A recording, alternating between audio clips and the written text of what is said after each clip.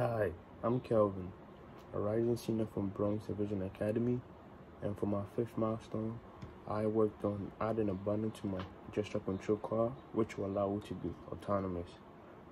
So when the button is pressed, I don't need my control glove. The car is able to move on its own without need of my instructions. So this is how the button works. I have connected the button to a breadboard and also connected wires to it, and these wires is then connected to the microcontroller on the car. So when the button is pressed, signals is sent to the microcontroller to tell the car to switch from gesture control to autonomous mode.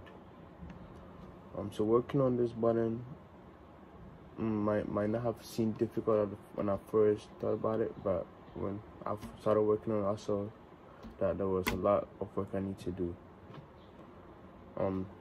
So first, the button, I needed to figure out how to wire up a button, and a lot of diagrams I was looking at was buttons to light up an LED, and they were using a lot of different wires and resistors, which I thought I didn't need it because I didn't have much space on my car to have that many wires. So I kept looking until I found the perfect diagram to connect the button and the wires. So this diagram was sending ones when the button was pressed, and it would send zeros when the button was not pressed on the serial monitor when the code was uploaded.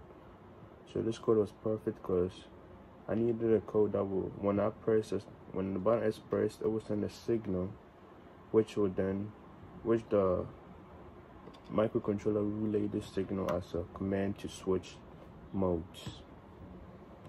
So I used this button diagram and wired it up and connected to my microcontroller. So after connecting this to my microcontroller, it was time to also write a code that will allow my car to be able to be in autonomous mode. This part of the process was not difficult as finding the diagram for the button. The code came I finished it pretty quickly, and I was able to allow my car to be autonomous mode. After finishing that code, I also needed to write a code which will initiate, or which will then tell the car to go in this mode or go in autonomous mode. That code also was part that was a little difficult, because when I was pressing my code, the first struggles I had was I had to hold my button for the car to be in autonomous mode.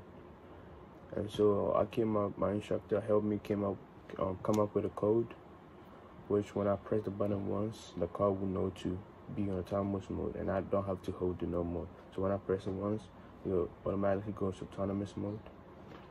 And yeah, this was my 5th milestone. Thank you for listening. When I press the button on the car, it will keep moving forward until it comes in contact with the object. Then it will turn right and keep moving forward again.